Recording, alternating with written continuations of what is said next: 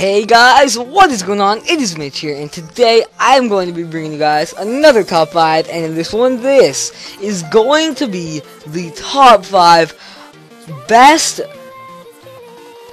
details in zombies. And so guys, what this is, a lot of guys are probably like, what the crap is this?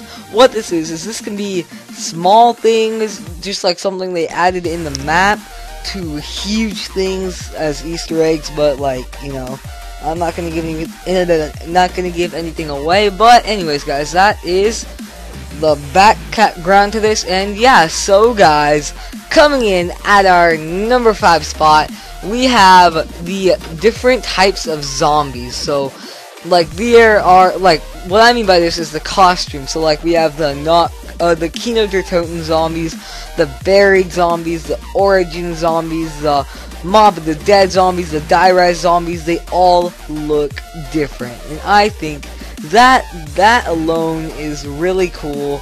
And like, that is just a detail that I like personally. And by the way, I'm gonna add, these can be interactive objects. So yeah, coming in at our number 4 spot, this is going to be the perks.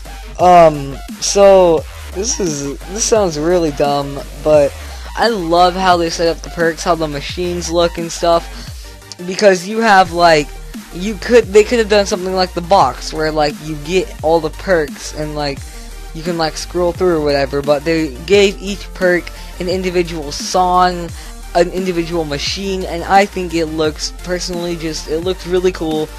Like, this one was kind of just, I didn't really have anything. It could have been at number 5, but that is that. And yeah, anyways guys, that brings us down to the number 3 spot, and this is going to be the Origins robots. So I know what you guys are thinking, why? But if you think about it, interactive objects, so this goes under that. I think it adds a lot to Origins. It makes it like better, and it will, like, as you can see in this gameplay, I went up into the robot's head. It, like, you can do that. You get the thunder staff parts. It has something else to do with the Easter egg. You can use it to hoard. Like, before I went up there, I was gonna get trapped, and I shot into the foot, and the zombies got wrecked. Anyways, guys, that brings us down to our number 2 spot, and in this one, this is going to be the Mob of the Dead dogs, and I think these guys look amazing, amazeballs, guys. So like, you have the 3 dogs, the one by the spawn, the one by the plane, and then the one over on the docks. And then when you feed all of them up, and they all go back into their wall hole thing, content, you go from the docks, like, you guys know, probably you go like up into the place where the boxes like can be, and you go and you just see that tomahawk just floating there. It looks really cool.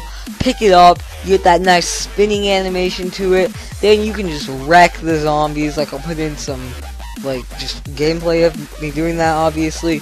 Yeah, that is all for number 2. And guys, coming down to our number 1 spot, this is going to be the bosses. So this was a really nice detail, all the way from the Kino der Toten gameplay I have is really laggy, but as you see, the dogs look amazing. To some I won't have gameplay for, but the denizens, those were just annoying. The Avogadro, like anything that wasn't really a zombie, like the Nova crawlers, the magma lava zombie, whatever, from what map was that? Oh my, Shangri-La, the wind zombie from there, the Panzer. I like that guy. He's amazing. He's hard to take down. He makes you like, oh crap, round 8, Panzer round, I have to have something to take him down with. Brutus, same with him, only he's a bit like, he has more to do with the Easter egg than the Panzer does, I guess. What else is there? Okay, the jumping jacks I thought were just annoying, but like, that just bosses made the game so much better. Like, imagine playing Origins with no Panzer. Like, you just be running around with the zombies, it'd be way too easy. So the Panzer, I feel, and Brutus, they all add something to the game. But yeah, guys, anyways, this took a lot of time because I had to get all the gameplay and I've been really busy. So if you guys did enjoy this, please make sure to go down, like, comment, and subscribe, guys. Anyways, guys, thank you so much for watching, and as always, my voice is giving out. That's not always, but it's happening. And as always, guys, I will see you guys in the next one. Goodbye, mates.